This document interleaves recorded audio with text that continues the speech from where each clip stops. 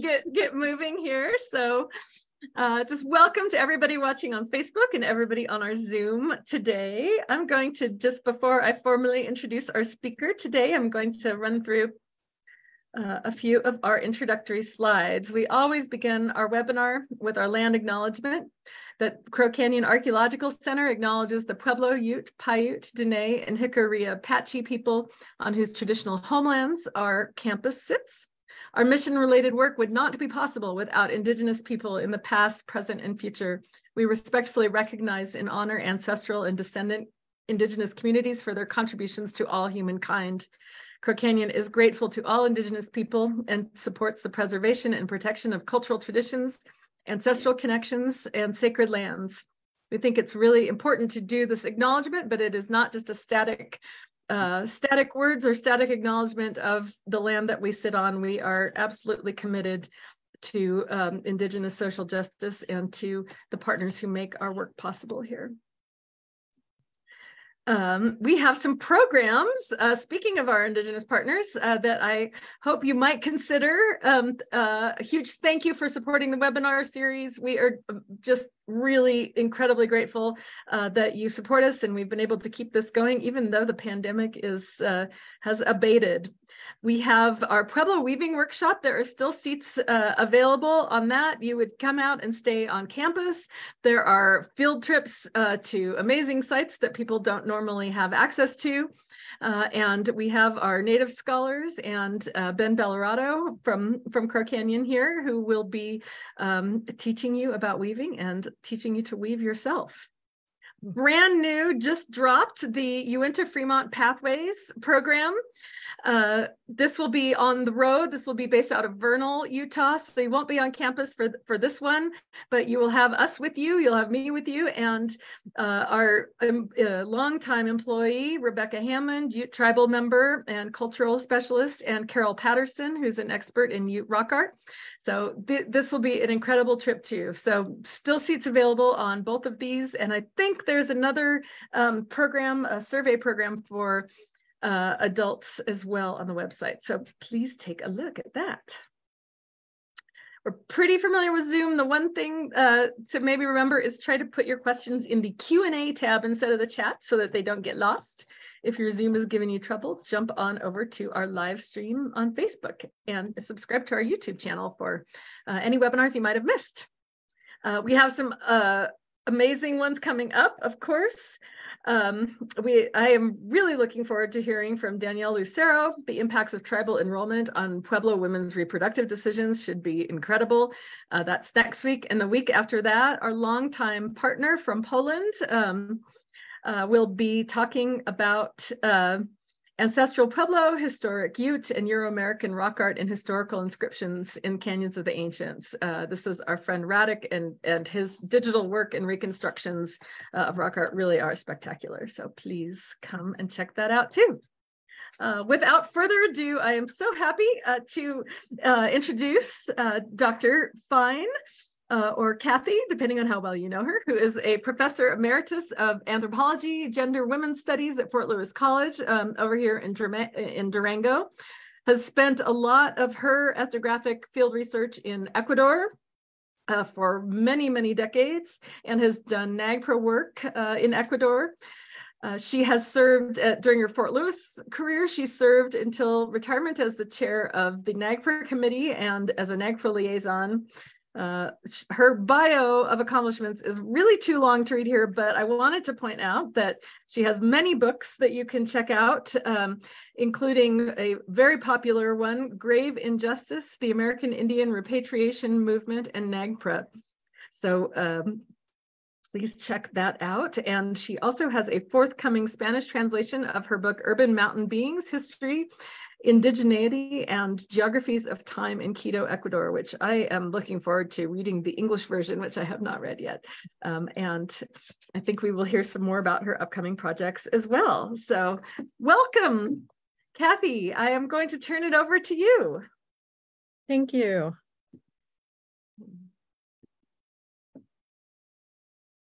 Okay, I'm trying to share. Okay, I'll share screen.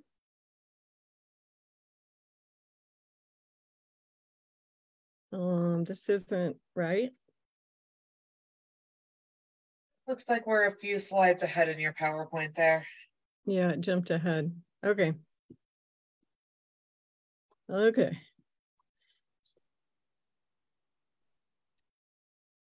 Are you there? Am I there? I don't have anything coming through just yet. We'll want to have you hit that share screen button and follow the pop-up one more time. Okay, that's...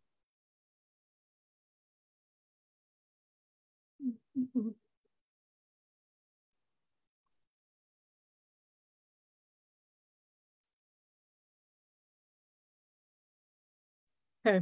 There we go. Perfect. We can see you now. Okay.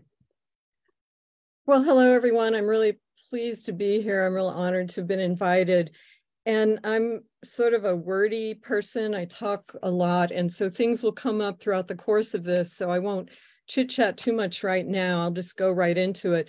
But I'll just say that in the title slide here, some of the research that I do on NAGPRA, I've been doing for a long time, involves the idea of frictions, which are kind of necessary parts of doing critical work in the social sciences and in the legal realm.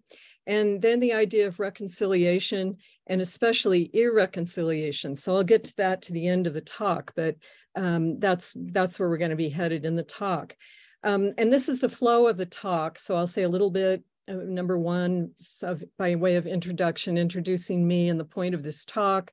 And then the talk will go through these topics. What is NAGPRA? Where is it headed? What's it accomplished? What positive and progressive changes have been made? And then the work ahead. And this is really the bulk of my talk here, is that there's still a whole lot of work left to do despite the successes, the qualified successes of the past 3+ decades. First of all, I would like to speak in remembrance of some people I worked with in doing NAGPRA compliance who are no longer with us. You may know some of these individuals, and they're still very present with the work we do and the inspiration they gave. And then, usually people put their gratitude slides at the end of their talk when they've run out of time and they didn't even get to the end of their talk. And I want to make sure that I have my gratitude up front. To Crow Canyon, Taylor's worked with me just quite a bit to make this work. Everybody here today, I'm just grateful for all of you here. These individuals, some of them you know, a lot of them in here. And I want to give a call out to Bob Proussel, who's the director of the Haffenraffer Museum at Brown, who suggested that maybe I could give a talk. And so I'm grateful to all y'all. I'm also grateful to the tribes I've worked with when I was NAGPRA compliance officer at Fort Lewis College. These are the 26 consulting tribes and pueblos that Fort Lewis College, as well as Mesa Verde, works with, and they're part of the 48 state of Colorado consulting tribal nations. So in doing a Form B compliance effort, I also worked with and solicited support from these tribes, plus Fort Peck, Assiniboine, and Sioux, whose tribal council has said that they do recognize Colorado as ancestral to their people.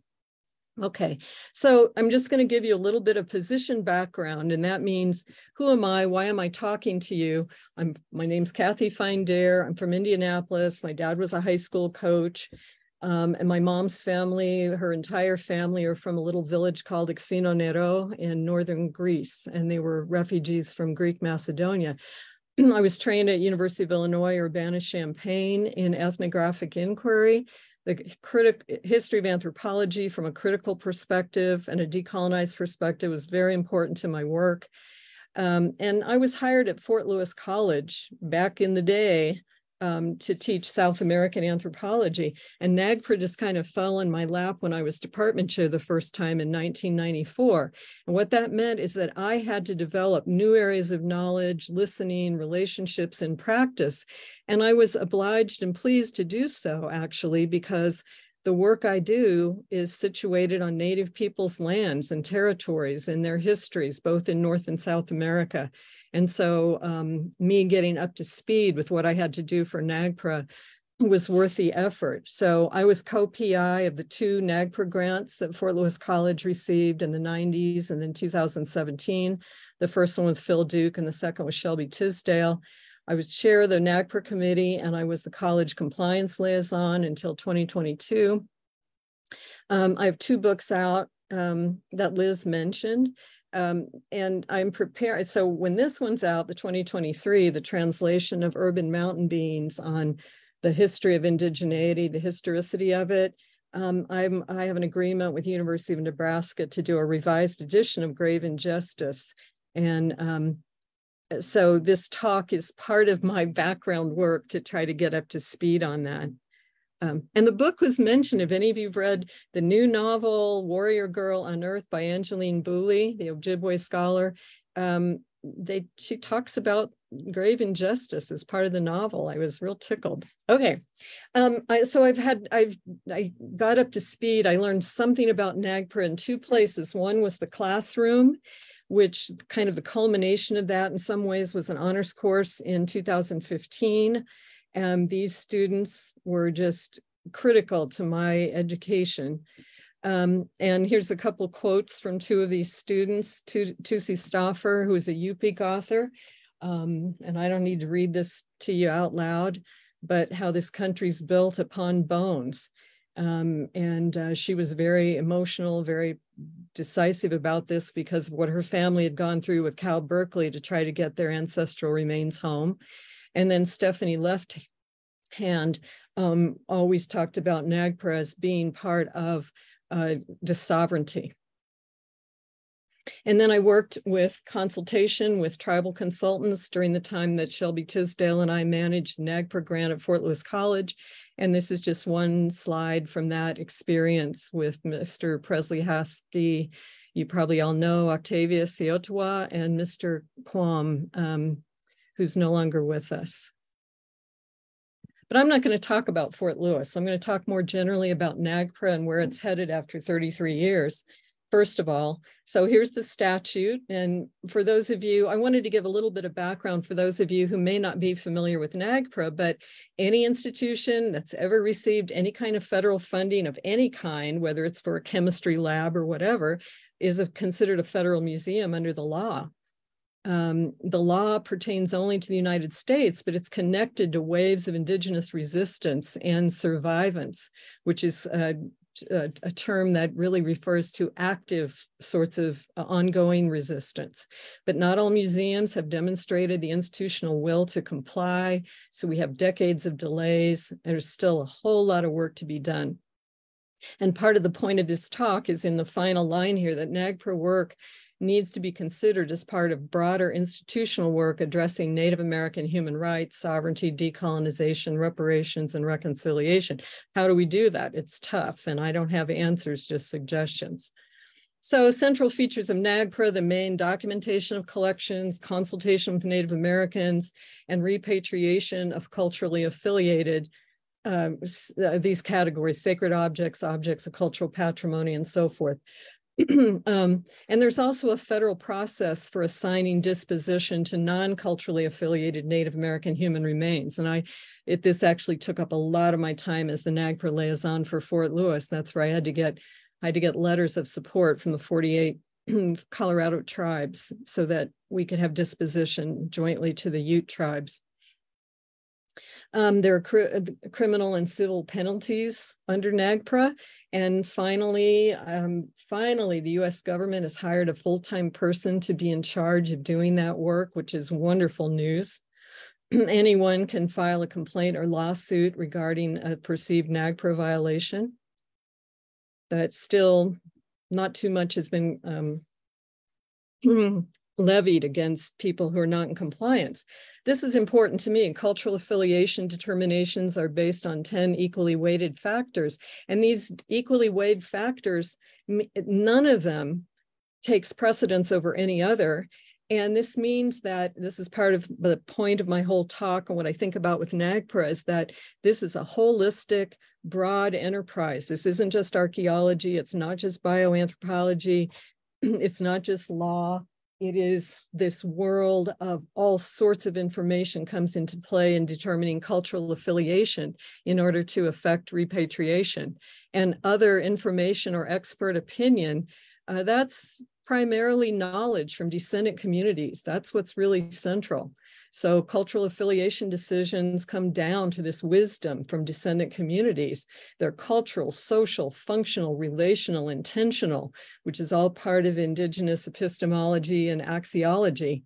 And so a NAGPRA authority who gets to say what about cultural affiliation? It's not hierarchical, where archaeology is at the top, and then bioanthropology, and then museum professionals. You've got to have that information, but they're not the sole authorities. Social sciences and humanities are also necessary because we have to look at history, and we have to contextualize the debates about history, identity, cultural affiliation, and human rights. And NAGPRA is also, a lot of people say, well, it's just about politics. It's just religious fundamentalism. No, it's a federal response to ongoing historical and cultural circumstances. And I'm not going to read all these, but there's still, some say Indian wars are still going on in the United States of America. Dehumanization, continued looting, theft, commodification, and appropriation of indigenous cultures, bodies, and knowledge. Thoughtless academic research and ignorance about Native people's histories. I've been talking with one of my former students, Chance Ward, about his work he's been doing as a graduate student at University of Colorado Boulder.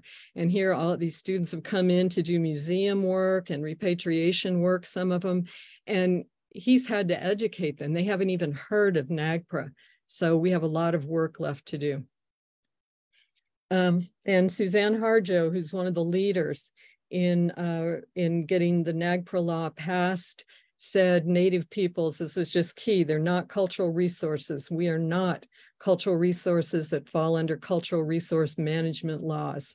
And yet until the 1990s, this is what the United States, you go out traveling and see the USA in your Chevrolet, you could go to burial sites for amusement and even dig up graves. So what are some of the accomplishments since the statute was passed in 1990? And the statute is based on Native American activism. This didn't just come about, it wasn't imposed by Washington. This were decades and decades of Native American work to have their alienated objects and bodies and knowledge repatriated, and much of that went into the NAGPRA statute. So what has been accomplished since 1990? Well, 92%, you can read through this, but 92% of those human remains and objects in collections that have fully completed the NAGPRA process, the ones that have been designated as knowing what cultural affiliation is on the basis of tribal consultation, have completed the process. That sounds pretty good. 1.86 million associated funerary objects have been transferred with human remains. 31% of museums have resolved all their control of. And then you start going, oh, 31%, wait a minute, that's not a very good statistic after 3 decades.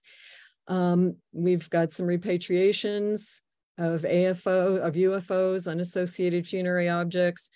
$59,000 has been collected in civil penalties, and $56 million has been awarded NAGPRA grants. So there's some progress there.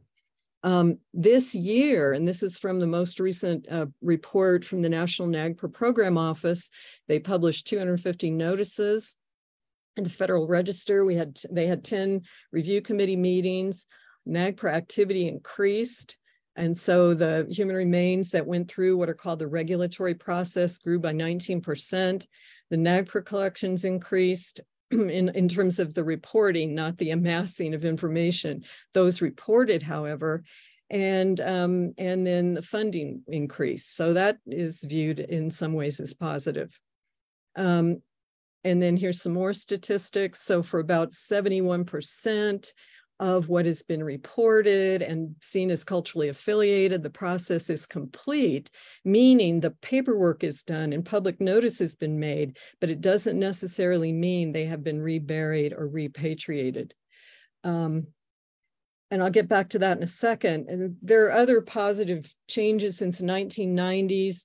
Lots of NAGPRA communities of practice have sprung up. Anna Mahdi spearheaded one from the University of Denver from a museums grant, and it's been extraordinary. That grant just ended, but she still leads these meetings we have every other week. Back when I started doing NAGPRA in the 90s, it was, you were in a hole, nobody to talk to, nobody to consult with, except Native people, which was wonderful, but they were also isolated. There were no ways that we could connect with each other. So all of this kind of stuff has happened. More attention in the press. So recently ProPublica reported on what has been done and what still needs to be done with NAGPRA. And NAGPRA discussion has been expanded into sound recordings and archives and so forth. There's also right now proposed new regulations. So these new regulations that are supposed to come out, they were supposed to come out in March, they're still not out, but these are going to make it easier for tribes to deal with NAGPRA, for tribal nations. More of the burdens of compliance is going to go on to them. Museums have much greater responsibility to initiate consultation. They're going to be given deadlines for completion, which they didn't have before. And that term culturally unidentifiable is now going to disappear and become geographically affiliated. There are organizations that are real opposed to these new regulations. They, again, have that old fear that museums are going to be gutted and so forth, but we'll see. So here's some more statistics here. But what it boils down to is that over 52% of the reported Native American ancestral remains are still held in collections. And as Angeline Booley says in her research for Warrior Girl, just others, she took it from the National Park Service, but she says it well. There's thousands and some estimate millions. Some estimate millions more ancestors in boxes in basements all over the world, held by institutions and private collectors. So for instance, what ProPublica, I always want to pronounce it like it's Spanish, ProPublica reported in terms of compliance records for museums, this is only what has been reported, not what is still held in countless numbers. We'll probably never know.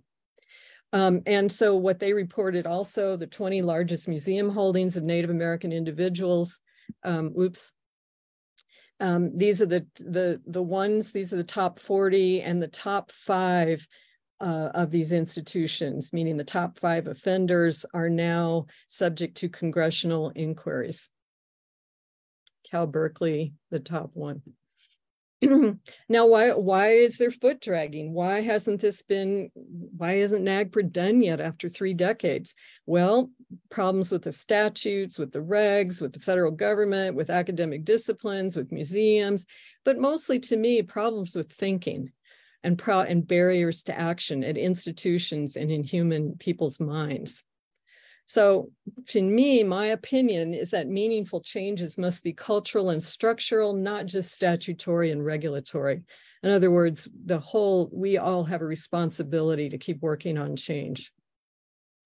So the work ahead, what else? So lack of funding, lack of time, lack of personnel, lack of analysis to identify structural impediments, hiring practices. Liz and I were just talking about this. You've got to change the way your organization is structured. You can't just say, oh, let's get some soft money and do a NAGPRA grant and call it good. We have to have discourse. We have to talk about false transparencies, like it's all good. We're reporting on what we're doing. We're in. What's underlying that? What sorts of things are going on that still put the whole burden on Native people who are not well paid or paid at all? And what Ray Gould, who's from the Nipmuc Nation, and she runs the Native Studies program at Brown University, she wrote an article saying there's institutions that have institutional will in getting NAGPRA done and institutions that don't. So what contributes to getting more a lack of institutional will? So one of the things I suggest is that we look at NAGPRA as more than a law or a set of regulations. To me, I'm a cultural anthropologist, and NAGPRA is much more than a law. It's a cultural trope. A trope is a dense symbol. So when we talk about NAGPRA, we could be just talking about the law, the statute from 1990, or the statute plus the regulations from 2010, or the statute plus the new regulations, but it's the history of why we have to do this, why this is still going on, why institutions like just recently MIT and Dartmouth are you're 3.5 decades later, you haven't even hardly begun the process, so you're still violating what needs to be done. Successful compliance in these sticky situations means analyzing the culture of academic authority and privileges, and going back to the idea in the statute that multiple lines of evidence mean multiple forms of knowledge, and this means discourse. Also, something that we have to think about with NAGPRA is that, and I've written about when I do my work in South America, indigeneity. Sometimes people try to define indigeneity just in terms of, and I'll crudely put this, who is an Indian and who is not? And they get bogged down into blood quantum and tribal membership. But when we're talking about NAGPRA, we're talking about a much broader force, the force of indigeneity, which is global in nature. Clifford Geertz used this term, cultural anthropologist. It frames and guides activities. When the force of indigeneity is present, you pay attention to what you're saying and what you're doing and how you're organizing your time and your language and your work, because it's very central to doing anything that remotely resembles decolonization. History is really important, and that's why I say that the humanities have to be involved in social sciences and getting this work done. We have to look at the ways that histories have been carved into social realities and the way that history is constantly being created. It's not just in the past. So NAGPRA compliance needs the wisdom of tribal experience so that we can conduct meaningful ethnographies. Institutions need to look at the past and present nature of case ethnographies of how they do repatriation work so that they can create programs of change and maintain vigilance against non-compliance, which is what I call irreconciliation. We're not satisfied, and we're not going to be satisfied. We have to stay awake. So we also have to look at, it's very useful to look at international repatriation, to look at pre-NAGPRA histories of return. Larry Zimmerman has done a whole lot of work on this when he was involved with the Learning NAGPRA project funded by the National Science Foundation. I was just involved with a Philadelphia Orphans Court hearing that has to do with Afro-Philadelphians and the desire to move the Morton cranial collection into the hands of descendants. And the Winter Gren Foundation has been funding project on human remains treatment. This goes beyond the letter of the NAGPRA law, and we can learn from them. We also, this Tuck and Yang's famous article, Decolonization is Not a Metaphor, is real important. Decolonization means about, rethinking, reframing, doing land acknowledgements, but what decolonization really is the return and restitution of territories, ancestral bodies, lost resources, lost belongings, repairing fractured social structures. Decolonization isn't just something you do lip service to. It means adopting attitudes and actions also of irreconciliation, which I say is about hope, and I'm really interested in the anthropology of hope. How can we take mistakes and build on mistakes and stay humble and never say it's done, never say the work is done, and say, I'm not reconciled to saying NAGPRA's all good and we've decolonized ourselves now. No. And one thing to remember to be more concrete is that NAGPRA's principally, it's an indigenous human rights law. It's not a national preservation or conservation law. Preservation laws place restrictions on the uses of objects and places and districts of antiquity. And as Tim McEwen says, who's a member of the National NAGPRA Review Committee in his book, NAGPRA transfers complete control of certain Native American cultural items to lineal descendants to do with as they see fit. NAGPRA is therefore a form of restorative justice. So we also have to situate NAGPRA within the United States Declaration of the Rights of Indigenous People, Articles 11 and 12. Article 11, Indigenous people have the right to practice and revitalize cultures such as archaeological and historical sites and so forth, visual, performing arts, and literature. Article 12, Indigenous peoples have the right to practice, develop, and teach their spiritual and religious traditions and customs, and the right to the repatriation of their human remains. This puts NAGPRA squarely into a human rights law and a global human rights law. So when I talk about irreconciliation, I'm building from research that's being done on the nature of truth and reconciliation commissions, which are established in Latin America, Canada, South Africa. Canada has set up a truth and reconciliation commission regarding boarding school travesties in that nation. The United States still has to apologize to Native people or set up any kind of truth and reconciliation commission. And to do that means you have to have some of the things that are central to NAGPRA: documentation, what happened to whose bodies, children, belongings, accountability, how do we memorialize, how do we keep correcting the record, how can we make things right, at least partly right, through reparations, and how can institutions change to keep this from happening again? So the frictions of irreconciliation, an attitude of irreconciliation, it's connected to more like resilience is a good concept and it's important, but that's one of those false transparencies.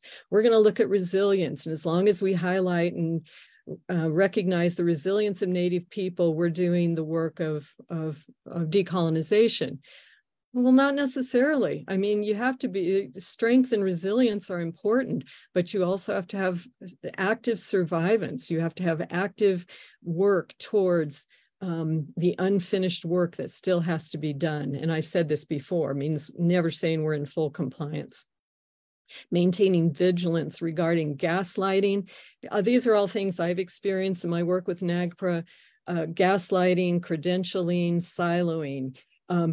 We're done with NAGPRA. What's your problem? Why do you see it otherwise? It's gaslighting. You must be crazy. Credentialing. You're not an archaeologist. What are you doing? You don't have the right to say anything. You're not a biological anthropologist. And siloing. We're going to keep the knowledge within certain authorized disciplines.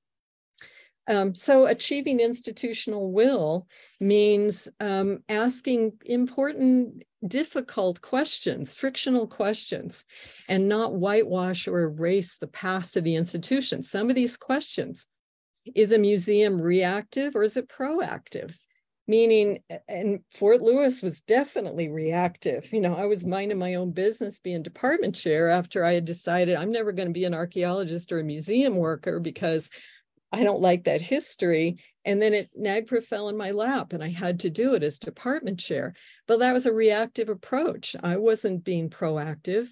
Do institutions have a retentive, we must keep everything attitude? And some of that retention is the idea that someday DNA will be so perfect that we can analyze a human remain and we can tell exactly what tribe, exactly what clan, exactly, you know, things that are not the central piece of identity, which is about knowledge. Does an institution's administration think that compliance is only let's get some grants and soft money, but we don't have to change our budget. We don't have to change our personnel priorities. Does the institution focus only on the letter of the law and ignore the spirit of the law? And I'll talk about that in a second. And does it see itself as off the hook? It's like, well, we're not as big or bad or in trouble like MIT or Berkeley or University of Illinois or whatever, so we're cool. Well, no, nobody's ever cool. Nobody's ever off the hook.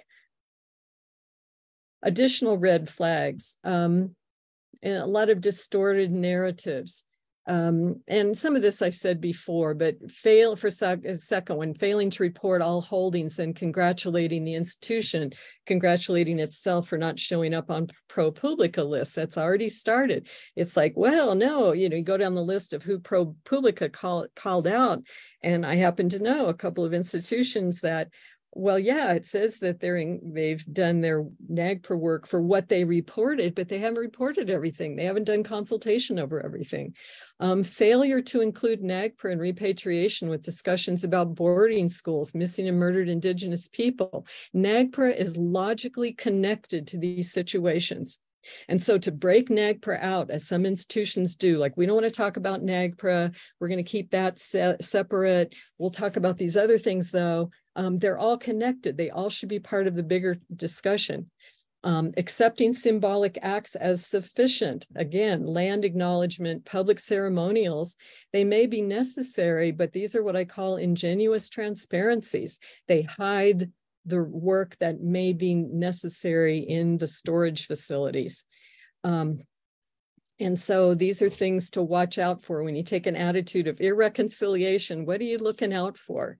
It's these kinds of things. So NAGPRA beyond NAGPRA. NAGPRA compliance is more than just following the letter of the law. You have to have institutional conversations about racism, reciprocity, and reparations. And to that, add repatriation or rematriation, as some tribes prefer this term because of their ancestral legacies and the ways that they kinship rights are passed.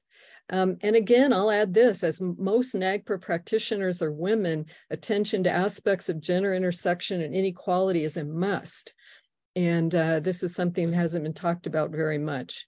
I asked Melanie O'Brien, who is the director of the National NAGPRA office, she's the manager, and I said, do you work overwhelmingly with women? Because this conference in June was mostly women. There were only like 4 men there. And she goes, overwhelmingly women are doing this work. Well, how does that fit into other issues? So the spirit of NAGPRA, and I'll come to a close here nearly. Spirit of NAGPRA, when we talk about the spirit, and there are many practitioners or people involved in NAGPRA who hate that. It's like it's about the law. We shouldn't be talking about anything but just what's in the statute. But it means aligning an institution's mission with the most powerful United States Native American human rights law.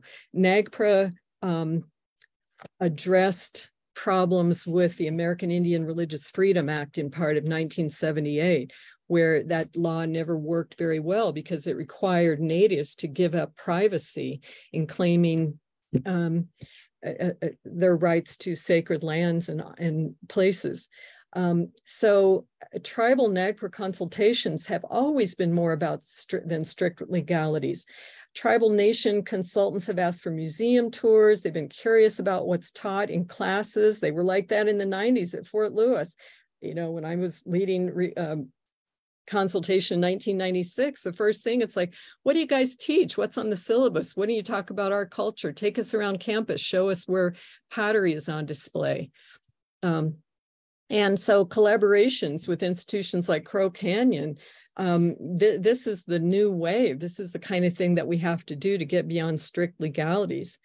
And this is humanization. This is a kind of humanization strategy to use respectful terminology, to hire Native practitioners and allies whenever possible, and find ways to reduce asymmetry between Native peoples, descendant communities, and institutions.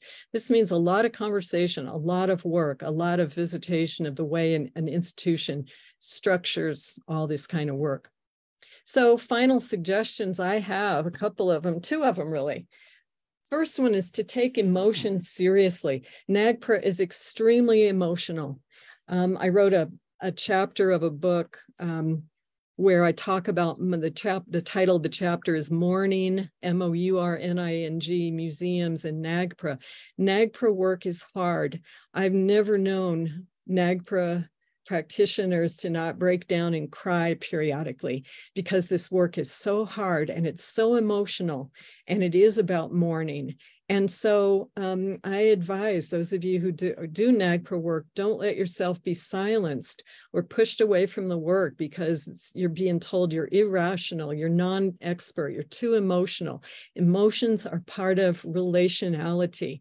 The expression of emotions connects you to other people, and relationships are central to Native American philosophies and practice.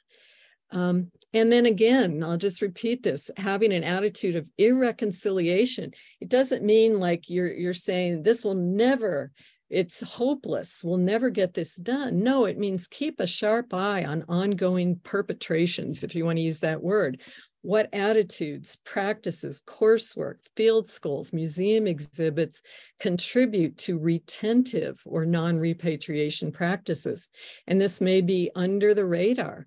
But what's important is to develop your own discourse communities that are institutional, maybe people working across departments, across areas, who can converse with each other and say, I hope you don't think I'm crazy, but I had this feeling that so-and-so in this branch of the administration was just blowing me off when I was talking about, you know, you have to have somebody to talk to, you have to build those connections. So I say stay vigilant, stay hopeful, stay aware, stay dedicated, stay listening. And, you know, I could have talked about any one of these things. I hope I didn't talk too quickly, but I wanted to leave time for questions and answers. So thank you. Wow, that was just spectacular. I hope no one else in the audience has any questions, because I have all sorts of things to talk about, and I think that that you need to come over and visit so that we can spend some concentrated time going through this again. And I would love it if you would share your PowerPoint so that I can ask some more. Of course, yeah. Oh my gosh, I mean, so many things. I partly why I'm so excited is because this is what we've been talking about really intensively for you know, a few years now at Crow Canyon, and really intensively just in the last year, and particularly this year in 2023. We had a wonderful session at the SAs that Dr. Susan Ryan organized that was very intensively focused on, well, what we perceive to be the trajectories in the discipline of anthropology that are that exemplify where you want to go, that we want to help to operationalize, and just, I suppose some things that in the end of your presentation that were just so impactful is the self-congratulatory performances. Why would that ever be a good idea? I suppose is difficult to get around, the devaluing of sort of humility and acknowledgement of your whether it's witting or unwitting participation in a system that hurts people. So I don't know if in any of your discussions, if you had a sense of that just fear, right? Or cowardice that's driving that kind of behavior. Well, you know, a lot of it is people's good intentions and goodwill. And when I criticize or anything sounds critical, these are things I too have done plenty of. Sure. And didn't think about it. You know, change is slow and it's incremental. And I was very fortunate to teach for 3 decades at Fort Lewis College, where my classes would often have half or more of the students Native Americans from many different tribal nations. And I get called out all the time. It's a great thing for an anthropologist to work with Native people, because they've transformed the discipline of anthropology almost completely in many ways, as well as feminist, African-American abolitionist thinkers and so forth. But when an institution realizes something's important. So for instance, land acknowledgements, and there's a lot of discussion. The American Anthropological Association organization of the Indigenous Anthropologists Organization, they've had a strong discussion. Many of them do not like land acknowledgements, and they don't like the fact that Native people are usually singled out to give those. And they say, then what happens from that? Nothing happens from that. And my point of view is that I think they do less harm than good, but they are not sufficient. I think a land acknowledgement is something I think we should all acknowledge, but it's not. And when it becomes rote, like we're going to have the land acknowledgement, we're going to do that. But, you know, I gave a talk in 2020 at Alabama, Birmingham as a visiting scholar, and I prepared a land acknowledgement statement for that area of Birmingham. And most of the people in the audience had never heard at that time of a land acknowledgement. They didn't know what I was doing. And so I felt that that was necessary. So I don't know. I mean, I think usually these performances start out as something good, but the irreconciliation aspect is never bask in your laurels. What more needs to be done? And when that's criticized, you step back and go, oh, wait, okay, let's talk about this. Thank you for the advice. I don't know. No, the concept of not being able to handle criticism is obviously kind of its own topic, and really even in the topic of your, you know, talking about comfort and discomfort. And I think as we have plowed through some conversations as groups, right, of folks here at Corsicana and one-on-one and with partners, and we work a lot with the public who don't understand, wait, why are you going this direction? You know, this doesn't make sense to me. The inability of particularly non-native people to be criticized, and even nicely criticized, which, you know, many of our Indigenous partners are incredibly gracious, right, in these circumstances, is really, I kind of wonder if that's a key that I hope we can provide some sort of guidance or education or public education, that you will not die by being criticized, right? Well, yeah, and part of it's a cultural thing. The culture of the United States of America, Anglo-American cultures are very individualistic. They have been from the beginning. That means that explanations get psychologized, and that means that when an institution is being criticized, people take it personally. Or, you know, when it's really more a synecdochal thing or metonymic thing, like you're criticizing me, but it's not me personally so much, although sometimes it could be, and I'll, you know, listen, but it's also what I'm connected to, what I represent. And that's really hard for Americans, and I'll just talk about Americans, to look at systems and how systems operate. And we're getting less and less training in that, because that's seen as subversive. So there are some political trends that are very disturbing, because, you know, that was part of Marxian analysis, which you look at systems and how they work, and you look what's below the surface. You don't psychologize everything on the surface. Usually when somebody calls somebody else a jerk, it's because they are in competing structural positions, and they need to step back and say, what is it about this organization that puts us at odds? Not that we hate each other. And until we can even do that, it's very difficult. People take things personally and they go full blown.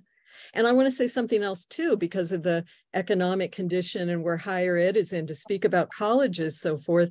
You know, colleges need students, and they don't need bad PR. And so they want to do the right thing, but they also have to make sure that they're not turning away students. And especially a native serving college like Fort Lewis, that has done a remarkable job in staying alive during the pandemic.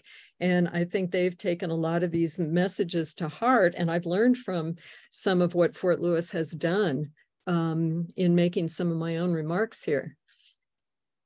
No, but huge. It's huge. And I mean, the institutions, of course, are they're created in this in the colonial context. Every tiny aspect of everything that happens inside of them is influenced in that manner.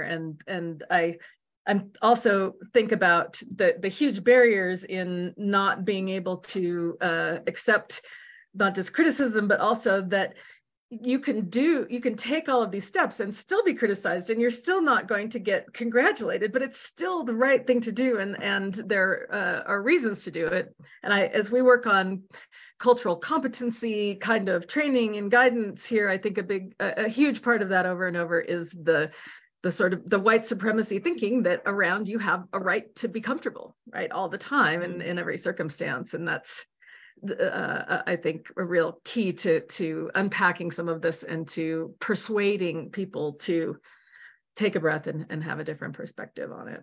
Right. And it's, a lot of NAGPRA practitioners, way too many are in what I would call, especially I want to talk again about academic situations, they're in precarious situations of labor. Right. And when you're in a precarious labor situation, meaning the other word for that, the sun just went down for some reason, is that that means you could be hired and fired at somebody else's will. And so when people don't have tenure, who are in charge of NAGPRA at institutions, they can't speak up in the same way. They can't, and nobody ever looks at those sorts of dynamics. It's very difficult. And that's why the voices of practitioners from TIPO offices, people like Cassandra Atencio and Terry Knight, the ones I've worked with, and Terry Knight has made me cry. And he's been right on every time, like one of the people I've learned from, and Cassandra as well. And you just keep on moving, and that's why it's really important. One strategy, a concrete suggestion, is that institutions, whether they be colleges, Crow Canyons, or whatever, museums, is you have a committee that has outside people on the committee, primarily from tribal nations. So it's not all incestuous, and somebody cannot be accused, cannot be gaslit from within that institution. Makes it more public. Yeah. Well, I'm going to have to graciously accept some criticism if I don't stop monopolizing you, because we've got lots of questions coming in. So I'm going to jump in on one from one of our friends and colleagues, Dr. Susan Markley, who asks if Dr. Fine can talk more about the predominance of women in NAGPRA roles. Her opinions on why that is. Seems unlikely that there's a similar predominance of women in institutions at decision-making levels. So thank you, Susan. Yeah, I don't have any good answers. It was like I said, I was looking around at the NAGPRA Community Practice meeting last June at Brown University. Overwhelmingly, the room full of women. And I was sitting there with Melanie and said, is this just a fluke of who came to this meeting? Melanie, you work with everybody in the whole US and all the tribes, and it's predominantly women. And this is difficult because for many tribal protocol, men and women need to be working in NAGPRA, because women cannot be, especially women of childbearing age and so forth, cannot be near ancestors for their own safety and so forth. And so there's a huge disparity. And to my knowledge, nobody has looked at it, written about it yet. And it comes hand in hand with pay that's subpar. So I just throw that there, but I'm glad somebody picked up on that, because it's kind of a beef I have, but I don't know why, except it's the same old crap. Yeah, absolutely. Same old crap. Okay, let me scroll through some of these questions. Oh, here's a good one that has popped in. Do you see ways that the news media could be brought in and engaged more in getting information about NAGPRA and these related issues into public discourse? Great question. It is a great question. And I've been interviewed many times, and most of what I have to say did not end up in news articles. Durango Herald has incorrectly reported numerous times on what's going on with NAGPRA. I think ProPublica did a fabulous job. I was interviewed twice at length with them. And so I'm hoping that ProPublica, and then connecting with NBC and so forth, that this is a trend that started, and that repatriation will be much more in the eye of the press. But it means people writing op-ed articles and people working as citizens to get that out there as well. Great question. All right, fantastic. I think this is a more of a semantic question, but I think it's worthwhile towards the ideas that you're discussing. Someone says, thank you for the presentation. Would you please explain a little more about what you mean when you use psychologize as a verb?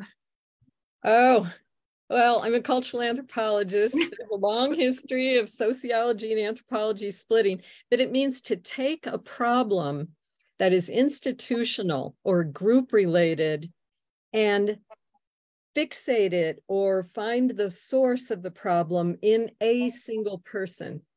It's in their psychology. They're crazy, they're bad, and it turns the attention away. And this is something that Emile Durkheim, those of you who've studied social and anthro, Emile Durkheim was very much interested, and other sociologists, in getting away from social psychology still retains that, but we are a psychologizing, we want to go to therapists for everything. We think that if we can fix ourselves, the whole world will get fixed. It doesn't hurt, but it means we don't look at the way institutions and the internal contradictions of institutions. So like, for instance, the Brazilian government, the body of the Brazilian government that was in charge of economic development and mining was under the same umbrella with the organization supposedly protecting Funai Native American rights.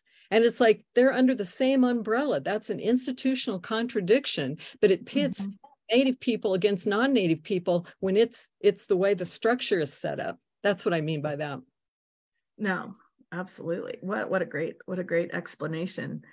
Here's one that I think points to your experience in Ecuador and in other countries. One of our participants asks, can you point us towards countries or cultures that have made a stronger effort to address these, similar kinds of issues? Obviously, NAGPRA only applies in the U.S. Is there things to learn from them moving forward? Not a lot.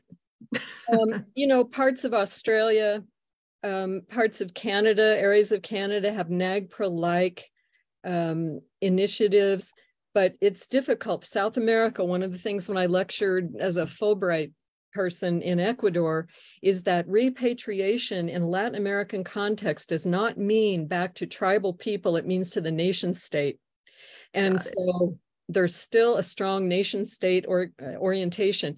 I have a colleague who teaches at the University of Padova in Italy, and she does this kind of work.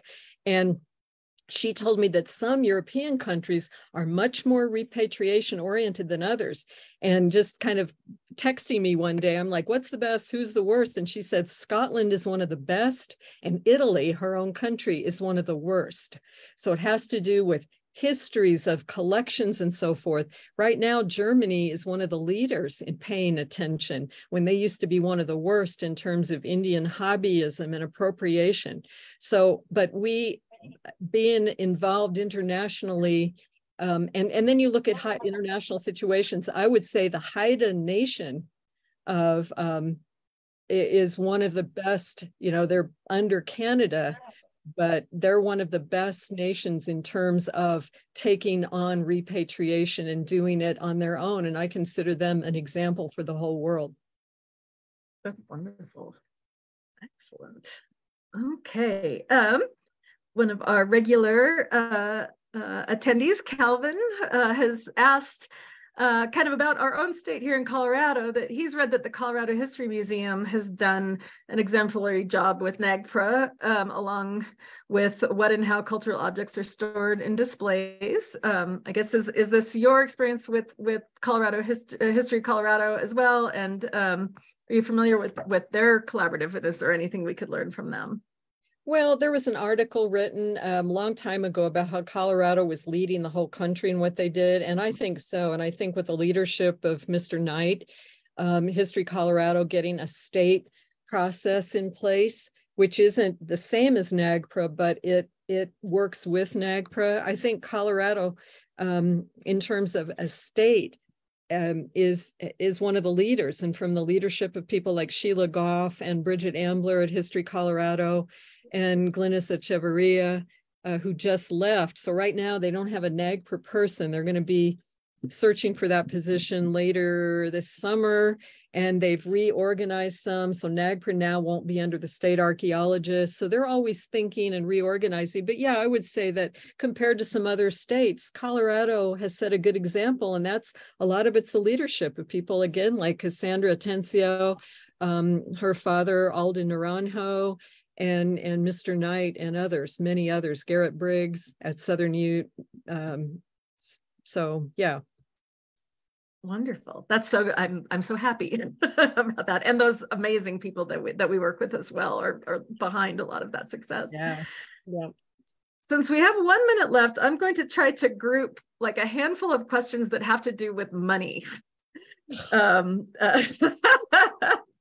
I know, and there's not a good answer to this, but obviously people are kind of talking about organizations that seem to drag their feet and say, oh, we don't have the money. There's questions about, is there any money? Does Congress provide, allocate funds to do this? What can we do about these places that are using this as an excuse or as a reality? Yeah, and that was one of the things they passed NAGPRA, but they didn't do anything about the money part, except there's funding for grants. And one thing I'll say is that, and every year when the National NAGPRA Review Committee does its report, the top thing is always, we need more funding, we need more funding. But many more organizations, institutions are providing funding that one can use for NAGPRA compliance. So my advice is be much more creative. So I mentioned before the Winterground Foundation for Anthropological Research has now it isn't, the only source of funding is not just the National Park Service NAGPRA grants. Also, the National Park Service repatriation grants are non-competitive. If you put together a proposal and it's time to repatriate, it doesn't cover the consultation. That's a competitive grant, but there's more money out there than one would think. But again, you need to also hammer at the institutions. We have I'll just use Fort Lewis College, an office for disability services, ADA, for Title IX and so forth, never had a funded NAGPRA office ever until almost the last year that I was there. And that's outrageous. This is a federal law, and institutions need to have a presence that's funded within the budget, the budget organization of that institution, not say, where are we going to get a grant? Where are we going to get a grant? NAGPRA is forever. It's never going away. And so institutions need to get with the program. And that means activism, raising your voice. And now it's wonderful because there are these communities of practice all around the country. There's a Colorado one, there's a Southeast one, they're developing one in the Northeast, they're developing one in the Northwest, and what part of the thing is people share ideas about funding. So get involved in one of those organizations. Wonderful. Wonderful. Wow. Well, I want to respect your time. We're a couple minutes over. I think I tried to type some answers in the chat to things that were simple, since I knew we were running out of time, but thank you so much, Kathy. We're likely going to tap you again, either for the webinar series or to perhaps come out and have a working meeting with our staff. Such amazing work. Thank you so much for everything you've done. Thank you. And I want to say to people, I've seen that some people are interested in I'm pretty open with sharing my PowerPoints or whatever. If people want to email me and ask me and converse with me, I'm open to that. I'm either findable at fine_k@fortlewis.edu or at findairekathleen@gmail.com. So if you want to contact me, we'll talk, and I can talk about resources or whatever, because this is not secret. Our voices have to connect. So thank you for your interest. Thanks to all of you who could be outside enjoying the weather and you sat around at a computer. A real compliment, yes, for everyone. Thank you so much, everyone who joined us, and thank you, Kathy, and hopefully we will see you soon. I hope so too. Somebody wrote that we make a good tag team, you and I. So maybe we can do it again. I think we should. I think it's pretty fun. I'm sure we could generate all kinds of criticism by getting out there in public together. So thank you so much. All right. Take care, Kathy. Bye. Bye-bye.